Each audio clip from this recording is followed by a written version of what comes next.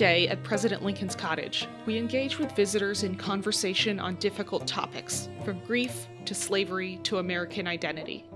Visitors, young and old alike, connect with us from next door and from around the globe. And occasionally we get asked a question on a tour that stops us in our tracks, one we wish we could spend a half hour answering. Some of these questions on their face seem innocent or simple, but on a second look, they contain a level of complexity that leaves us wanting to know more. Each episode will investigate a single real question a visitor asked us here. At President Lincoln's Cottage, we're storytellers, historians, and truth seekers. So we called on people whose expertise could speak to all the facets of these questions. I'm Callie Hawkins. And I'm Joan Cummins. This is Q&Abe. Come on down the rabbit hole with us. Let's take that half hour now. For this episode, we're working on the question, was Lincoln gay? Both times I've been asked this question, I had a teenager come up to me as we were walking between locations on the tour and ask. I always feel honored when a young person feels comfortable asking me a question they really want to know the answer to. In both cases, I said something along the lines of, we don't really know, but here are some reasons people might think so or not think so. Other than a general sense of curiosity, which we always recommend, what might lead people to ask this question? What is in the historical record about this?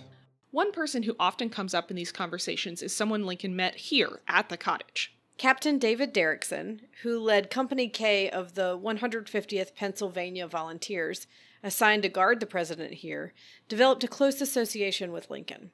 We know this from his own recollections, where the captain describes Lincoln as a friend and, quote, one of the most kind-hearted and pleasant gentlemen that I had ever met, end quote.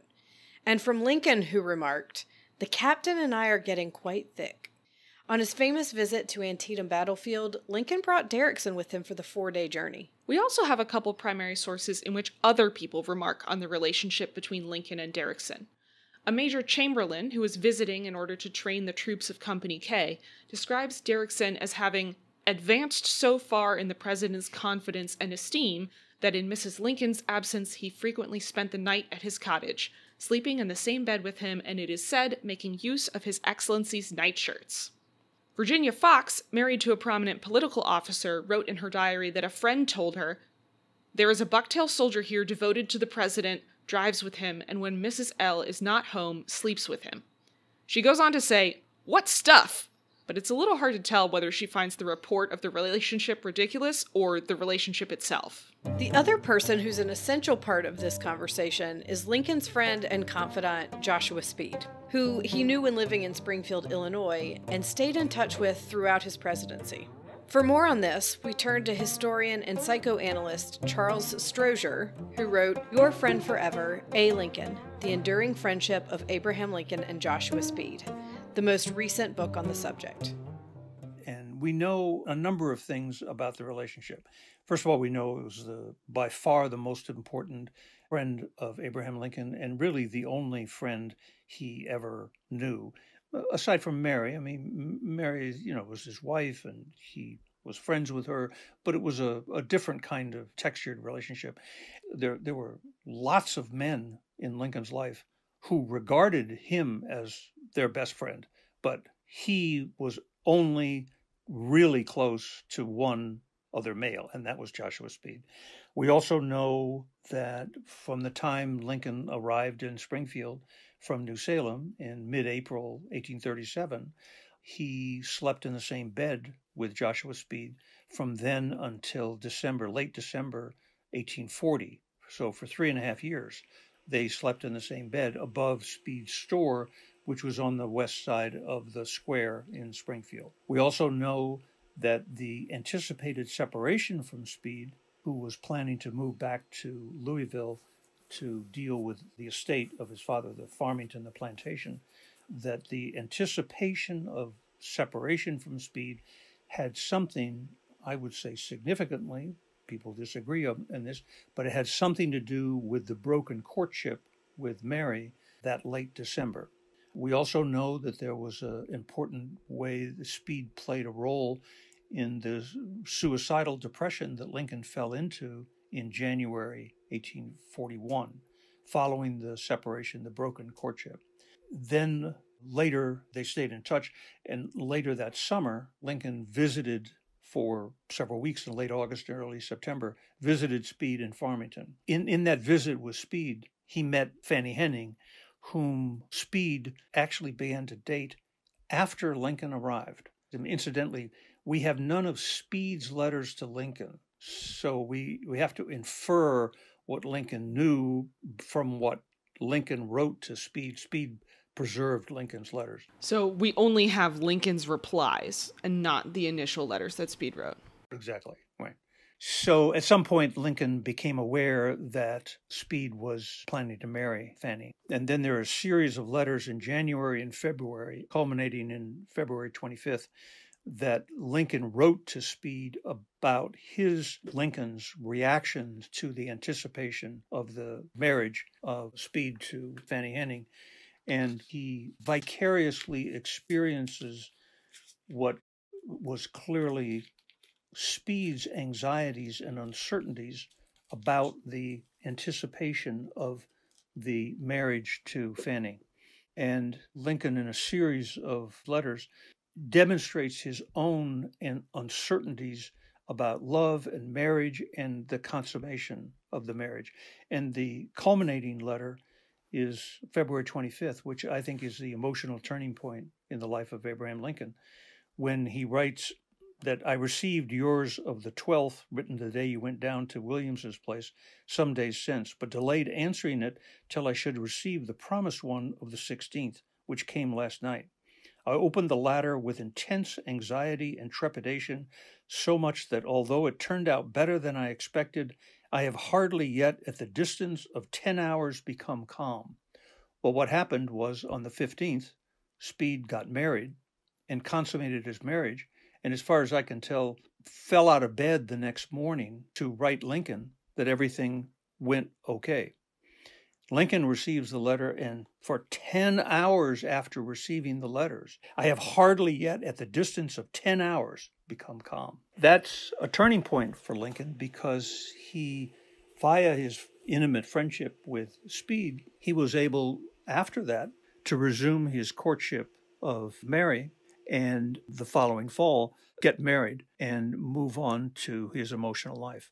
Although he remained friends with Speed for the rest of his life, and Speed visited Washington during the war and played an important role in the early months of the war in keeping Kentucky in the Union, they never exchanged a personal letter again, and Speed had served his emotional purpose in being able to demonstrate that he could fall in love and consummate a relationship with a woman, and that freed up Lincoln to return to Mary and then get married again. So that's what we know. What do you feel like we can't know or don't know at the moment? What we don't know, and what many people today reasonably want to know, is whether the relationship between Lincoln and Joshua Speed was sexualized. And this is not an unimportant question, and we don't know that. There's lots of reason to believe that two men sleeping together who are the absolute best friends in the world for 3.5 years, it's reasonable to assume it was sexualized. It's also important historical context. Men typically slept together in the 19th century. This was certainly Lincoln's experience, both in Kentucky and Indiana. Riding the circuit, there's lots of letters and descriptions of life on the circuit where 5-10 men would tumble into beds together. So there was nothing unusual about men sleeping together. Lincoln, and I think this is a very important piece of evidence, nothing Lincoln ever said, nothing Speed ever said, nor nothing anyone in Springfield, gossipy Springfield, ever said that there was anything untoward in the relationship between Lincoln and Speed. It's a negative piece of evidence, but it's an important piece of evidence. If it had been, this was an era when homosexuality was illegal, and if the relationship had been sexualized, it probably would have revealed itself one way or another. Now, you can argue, therefore, there was all the more reason, if it was sexualized, to hide it, right? We don't know one way or the other. Chuck filled us in on some of the historiography of this question.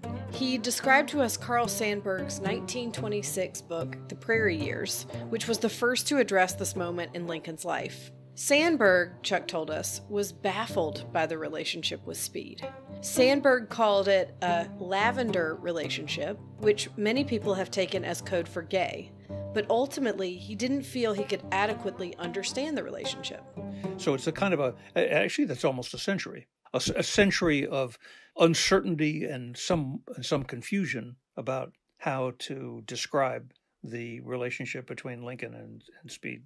This level of uncertainty is a major obstacle in talking about this question. It seemed to me that if we had a smoking gun about this relationship, people would be talking about it differently. I mean, I think that's a good metaphor. There is no smoking gun. It was only later that I realized this might not be the best metaphor to use for a Lincoln situation. I hope you can forgive me. In the absence of obvious, hard evidence for the specifics of Lincoln's sexuality, how do we approach that ambiguity? We spoke to Margaret Middleton, a museum consultant who advises organizations on interpreting queerness.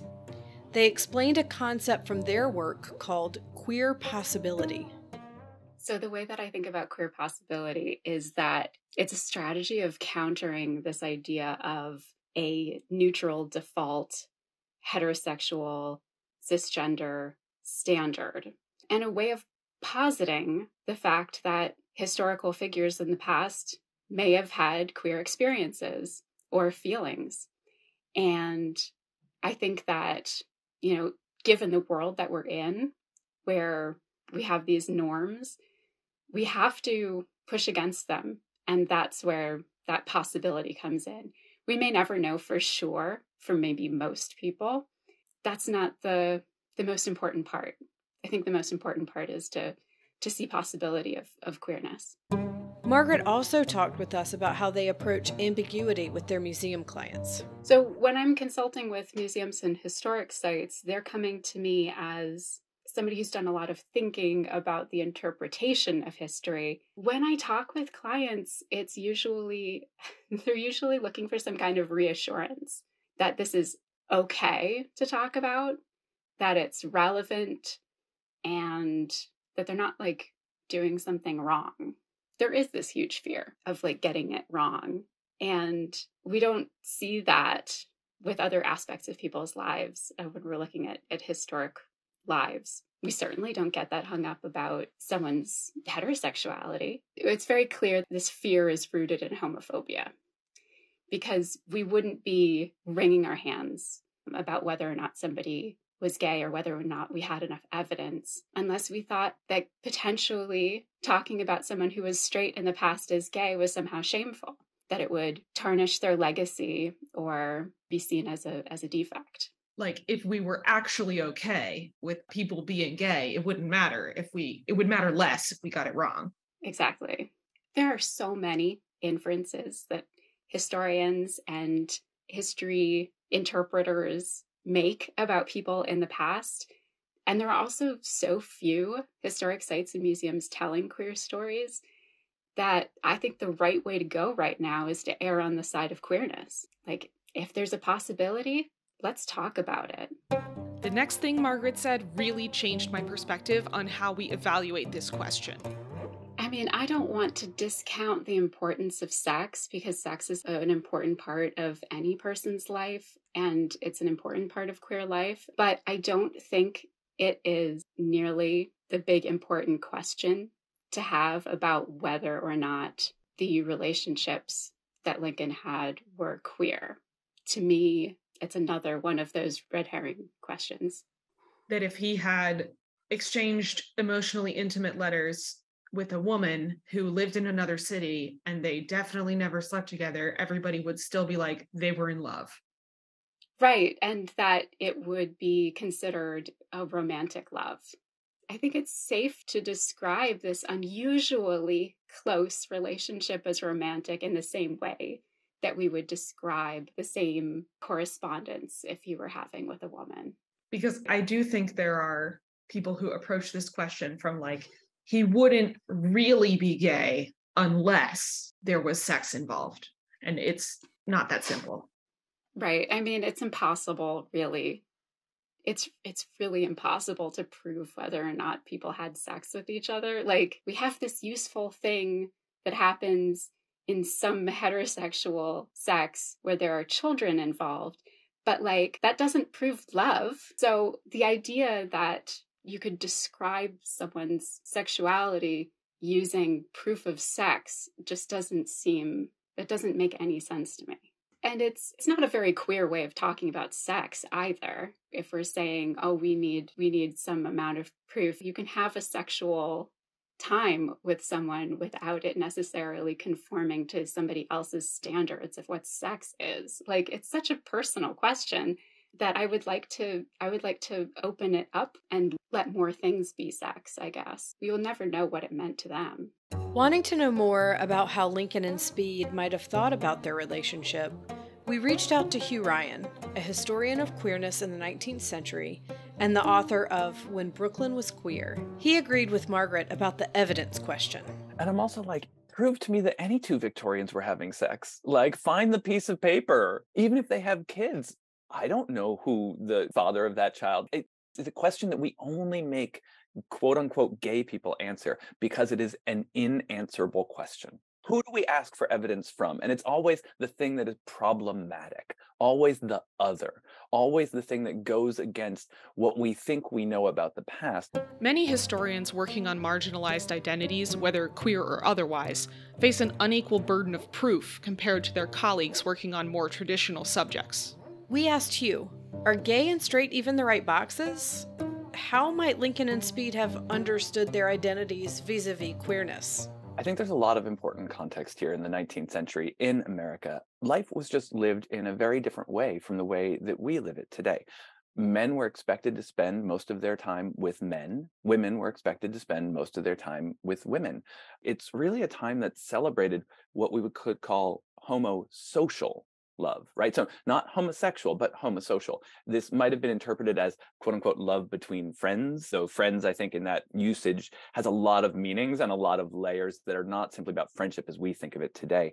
In the 19th century, men and women were considered so different, so vastly different that it was like a gulf of understanding. So how could the person you were closest to be across that gulf, right? You may idolize someone on the other side. You may love them. You may feel desire for them, but they're not going to understand you or be like you, which is why I really avoid using terms like heterosexual or straight to refer to people in the 19th century. First off, they couldn't imagine a sexual orientation.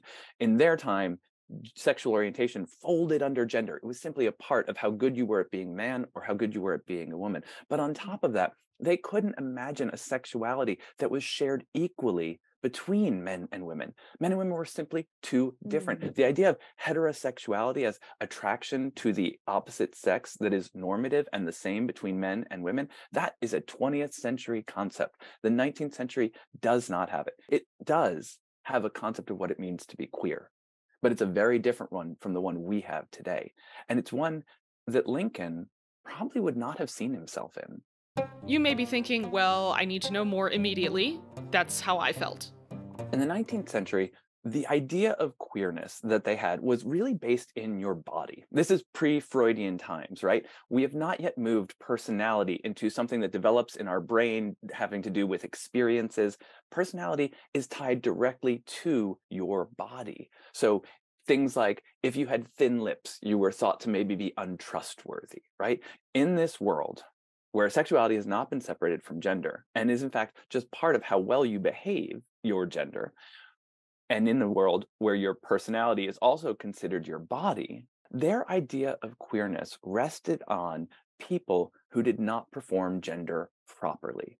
If you were upper class and educated, you might have referred to these people eventually as inverts, but you'll see words like fairy or mannish woman. It combined our ideas of being gay, being trans, and being intersex into a singular thing. And you were literally born that way. There wasn't much of an idea of becoming an invert until late in the 19th century. In the time when Lincoln grew up, in the early 1800s, his understanding of queerness, if he had one, rested on these ideas of gender and the body, ideas that he did not live up to. He was a fairly conventionally gendered man for his time.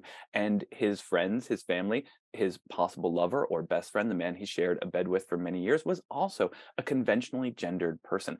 I can't speak to what they were doing sexually, but for folks who were conventionally gendered, these kinds of homosocial loves were considered absolutely appropriate, things you should pour your life into. They mattered and they had physical dimensions, right? They slept in the same bed, they were affectionate to one another. This may have had sexual dimensions or it may not have, but that question is a 20th century question, right? This changes over the course of the 19th centuries. And the reason for that is actually because of urbanization. In the 19th century, America goes from being a country where about 6% of people live in cities to a place where 40% of people live in cities. And in these cities, some really important things were happening.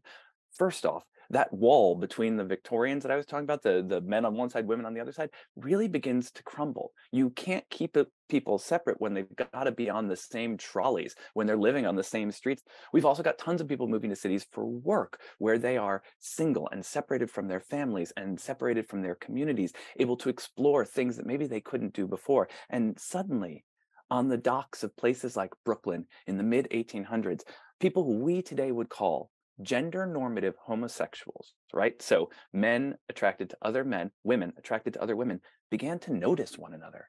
And in seeing one another, they began to realize they had commonalities. They shared desires, ideas, experiences. And this is where we get the birth of what we might call today homophobia. Because in the 19th century, you could see an invert, right? If your mother was an invert, or you were an invert, or your best friend was an invert, it was obvious. You didn't need to show that you weren't an invert. It was on your body. Everybody knew it. But when sexuality moves into the mind and it separates itself from gender and it becomes a category we can identify with, we can be gay or we can be straight. Well, now, how do you prove that you're not gay? You have to separate yourself from things like sleeping in the same bed with your best friend, or writing letters about how much you love him, or going to a bar where actual gay people hang out, or all of these other things. So the emergence of sexuality in the 19th century, because of urbanization, not only allows gay people to define themselves, but it forces straight people to define themselves as well. That world only begins to evolve when Lincoln is passing, right? This is really a post-Civil War world, and it's not until the 19-teens that we fully start to get our modern ideas of what it means to be gay. They simply weren't operative in Lincoln's time. One of the other things I was thinking about was that even in my lifetime, the terminology around queerness has changed a lot. The options have changed, how people prefer to be addressed has changed. But what do we do with Lincoln, who didn't have access to this terminology? Even if he was having sex with Joshua Speed, does that make him gay? Bi? Queer? Yeah, I like queer because it doesn't ask for some of those specifics, right? Which I think are impossible to know because they aren't operative. He can't actually be any of those things because he wasn't any of those things. I often think that we should look at our terms today, things like gay or sexuality, and see them as lenses that allow us to understand the past. There's an argument to be made that in the 19th century, the folks who we think of today as queer, the ones who recognize themselves that way, we're always thinking about it in terms of gender and the body. And maybe trans history is actually a more appropriate fame for a lot of these people than gay history, even if to our modern eyes, they don't look transgender or intersex in any way at all. That was their self-understanding. So that's what we lose when we try to just mash these terms onto them. We have to come through their understanding and see the world that way. And then also understand how they might have identified had they lived in our time. It's not that that's an inappropriate question. It's just a really limited one. Well, and it strikes me that as I found myself saying time and again to visitors, we're imposing 21st century understanding and views onto 19th century people. It's really interesting because it made me wonder how visitors would respond to that, where this particular question is concerned. They're very accepting of that idea with other questions like, was Lincoln racist? But would they be that accepting in this case? Yeah, I mean, I think it's a new idea. It's an idea that a lot of people haven't thought about. We don't get a lot of gay history anywhere, and what we do Right. tends to not go back further than like the Stonewall riots. So we don't understand even the changes that we're talking about. I think often where I try to push back is to push back on the ideas of heterosexuality, of straightness, of normality. It's not just that gay or trans is an inappropriate term to push backwards, but so are all of those. None of Hmm. those terms make sense. And when we use them, we make it seem like that was always the norm. And gay people have either been hiding all this time or were just so dumb they didn't even understand themselves, right? I think we often look back on the past and think of them as stupid variations of modern people. And that just isn't true. They have just as much agency and identity as we have today. And yeah, they may have divided the world up differently. And maybe we can point to some kinds of science and say, oh, they were wrong in this sense. But that wrongness doesn't matter because it's how they experience their identity and their world. And that's what we're actually interested in, the subjective experience of these people. I think the one other thing I would say is that a lot of the conversation that we're talking about is happening among white people, that this is a set of ideas that apply to folks who have more power in their family relationships and sexuality and gender, and that the same people who are going to soon start to really define race and racism, the same people who are obsessed with the body, eugenicists, as we'll call them in the late 19th century, are the same ones who are going to take this lens and start defining what it means to be a homosexual, what it means to be trans, what it means to be intersex. These things are not neutral and they are bound together. And I think that we can look at them as these discrete phenomenon, but the invention really of whiteness in the 19th century and the invention of what we call sexuality in the 19th century are being done by the same people, often with the same goals, which is this idea of not racism exactly, but white supremacy. And so a lot of this, although it's not been part of the discussion today, and I think is rarely thought about as being part of the same conversation, they really go together. The development of these ideas, it's never neutral, right? So when I think about a lot of these ideas of sexuality, I think it is important to remember that they are connected to race and that none of these ideas are neutral, natural, or without evolution over time. One thing I've heard in my casual conversations with folks about this episode is a general idea that, well, if Lincoln was gay, he would have had to hide it, so maybe we wouldn't know about it anyway.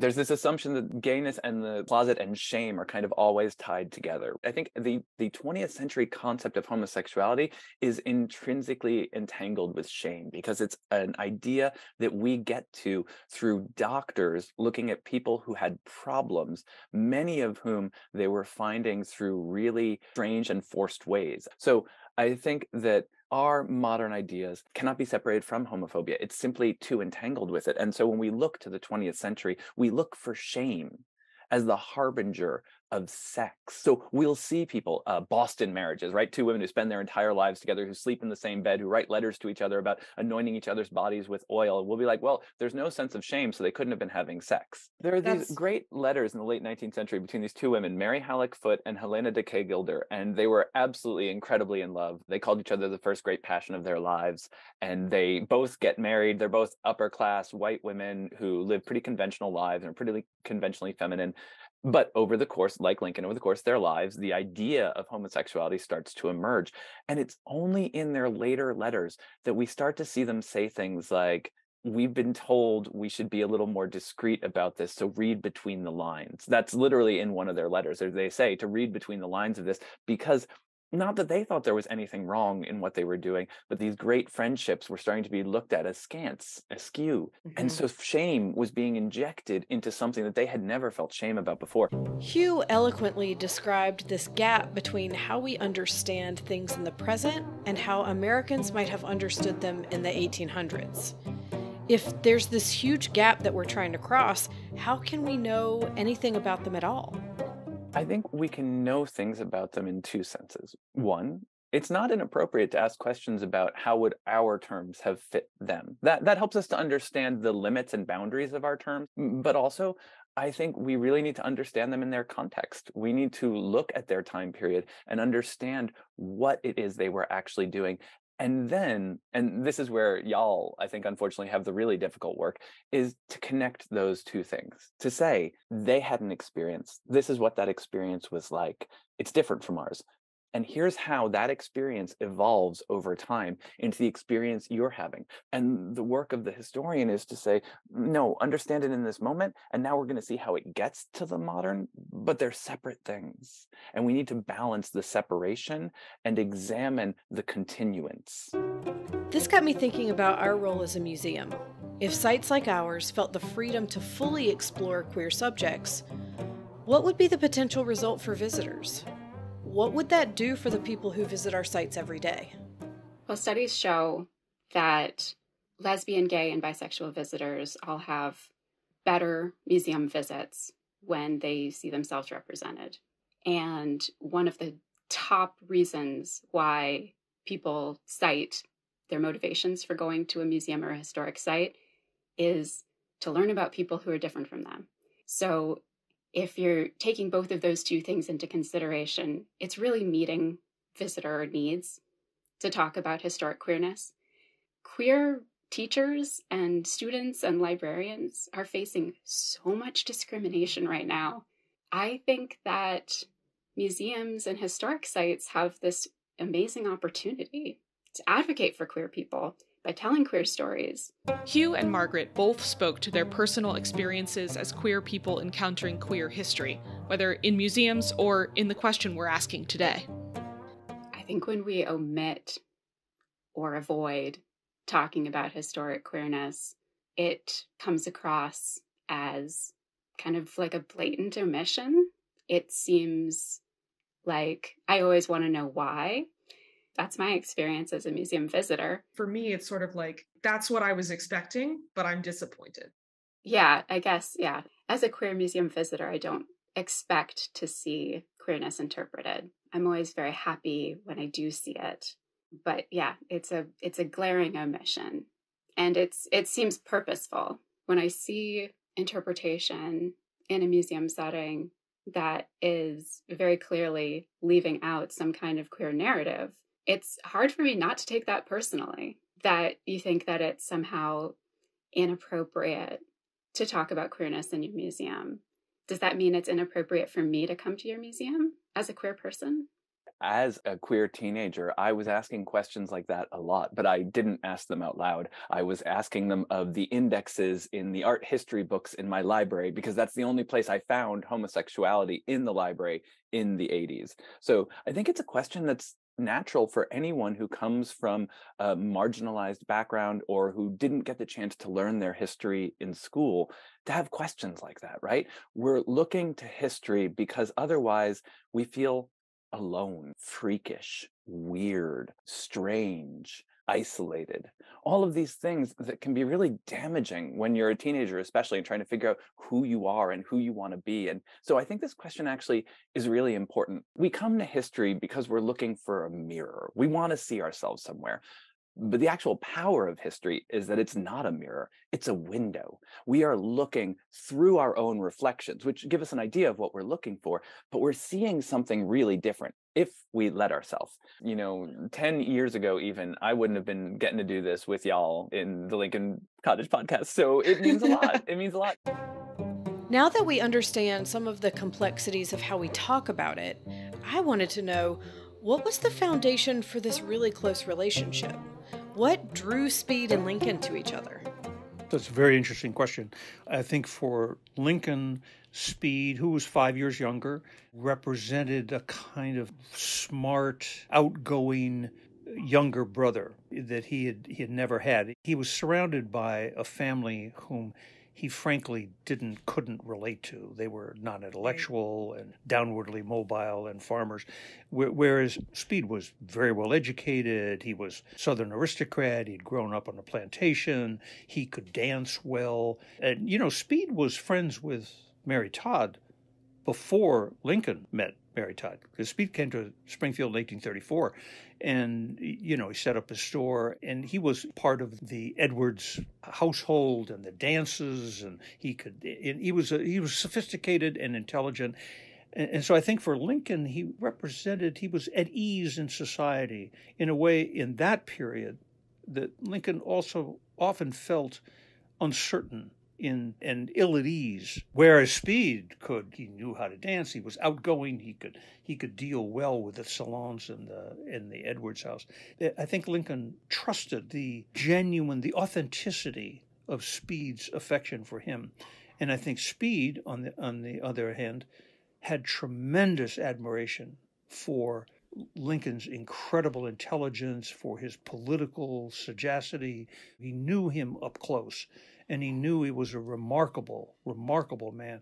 And Speed had heard Lincoln give speeches and was enormously impressed. Sounds like they had this real mutual admiration for each other that just was really binding. That's amazing. I mean, what more could you want from a friendship? And Lincoln didn't open up to other men in his life. You know, he was always friendly, and other people thought he was their best friend. But nobody got close to Lincoln. No male ever got close to Lincoln except Joshua Speed. But what Lincoln and Speed represented was a category of loving male friendships that we don't fully have now, or we have in different kinds of ways. So that's really what I think the relationship probably amounted to. But particularly people within the homosexual world, they understandably want to believe that a genuine American hero like Abraham Lincoln is part of their community. And that's a totally understandable wish. And, you know, it could be true, or it could not be true.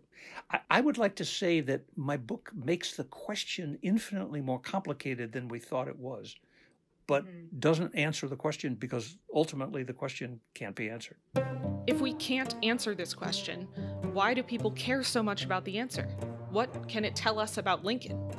Fully appreciating the significance of Speed for Lincoln tells you a lot about young Lincoln that I think people often gloss over. A lot about him, what he was as a person, as a man. And so the very question probed in depth opens up other kinds of issues that we care about. What was the nature of his relationship with Mary? What is the broken courtship all about? Why did he go into a suicidal depression in January of 1841? When he was tended in his bed and they took his knives and razors away, tended by Joshua Speed. Yeah, so I'm kind of hearing you say that this worry about the queerness of the question is keeping people from understanding Speed's importance in Lincoln's life and keeping us from really getting a full window onto Lincoln's humanity. I totally agree. Margaret agreed that relationships are essential to understanding the full picture of someone's life. We hear this one a lot. Oh, that's their personal life. That's TMI. But somehow that only applies to homosexuality. It doesn't apply to heterosexuality. I mean, when it comes to Lincoln, gosh, I don't know anything about the first ladies, but I can say, I can rattle off Mary Todd Lincoln, that's ingrained in my head, because I think that we're all on the same page. People's relationships are important to understanding their lives. Their families, their communities all have influence on them. So that's why we talk about them when we talk about somebody's biography. We include all those relationships. You're kind of saying if the relationships didn't matter, we wouldn't know Mrs. Lincoln's name either. Exactly. Yeah. I mean, it's transparent, right? It's very transparent. And I think that we can trace these double standards throughout so many aspects of history interpretation. That we have a whole different set of unspoken rules about whether or not it's okay to talk about potential queerness in the past. I mean, I think what's something that's interesting about Lincoln in particular is I think of the relationship that Americans have with him as being this very emotional relationship, maybe more so than most other presidents. He's kind of universally embraced across party lines in a way that's really interesting and beloved by a lot of people with really different ideas. And I think like with presidents, world leaders, people that are looked up to in the past, I think there's this idea of people want to relate to them and see themselves in those people. So, yeah, I think that there are probably a lot of people who feel personally affronted by the idea of Lincoln being gay because it goes against their own identity. There's so much that we think about when it comes to his internal life. We look at those pre-Civil War and during Civil War portraits and his death mask, and we see the care in his face, and we think about his passion for people. There's so much speculation that we do about his internal life that it is glaring and artificial when that curiosity stops at his sexuality. As we said earlier, we're big fans of curiosity ourselves. I asked Margaret what they would like to see as conversations about historic queerness continue to develop. Well, I would like to see our conversations about historic queerness come from this place of abundance and curiosity and positivity. I'm not looking for heroes, or people to claim. I mean, I like the idea of Lincoln having this really lovely. I mean, I've seen a couple of excerpts of his letters with Speed. They clearly had so much affection for one another, and I like the idea of them cuddling up together in Illinois and just having a nice ongoing relationship, writing letters about how nervous they were about getting married and all of that. To think that he had more than one love in his life, I think is a wonderful thing to think about. I found that wish for a more bountiful love for Lincoln very moving and nice to think about. I'm hopeful we can continue to embrace opportunities to look for love in the past and in the present. We want to encourage you to think about, where do you see yourself in history? How can you be open to more queer possibility? This episode was produced by me, Joan Cummins, with Callie Hawkins and support from the President Lincoln's Cottage team. Music for Q&Abe was written, performed, and is copyrighted by Clancy Newman. Q&Abe is made possible by listeners like you. You can support the show by joining Team Lincoln at www.lincolncottage.org, where you can also check out our other online and in-person programming. To keep up with new episodes this season, please subscribe. To the teens who brought us this question, thanks for being willing to ask in the first place. Comments? Questions? Write to us at podcast@lincolncottage.org. President Lincoln's Cottage is a home for brave ideas. Stay curious.